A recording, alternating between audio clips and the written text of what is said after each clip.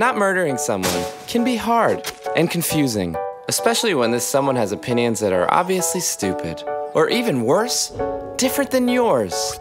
Following these quick steps will make not murdering much easier. Ready? Step 1. Get strawberries. Put them in a bowl. Step 2. Take the bowl and go sit outside. Step 3. Take a strawberry, put it in your mouth. Still feel like stabbing someone? No worries. Move to step 4. Look at the sky. Breathe. Give your big penis a little rest.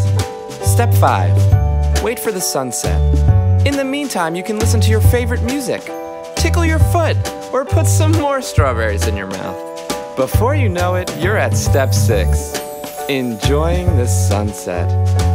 Yeah, we know some people made fun of your incredibly huge baby maker, but just forget about them and enjoy the view. When you're ready, move on to step 7. Get up, get in bed, and watch Netflix. At your convenience, close your eyes and fall asleep. Can you believe it?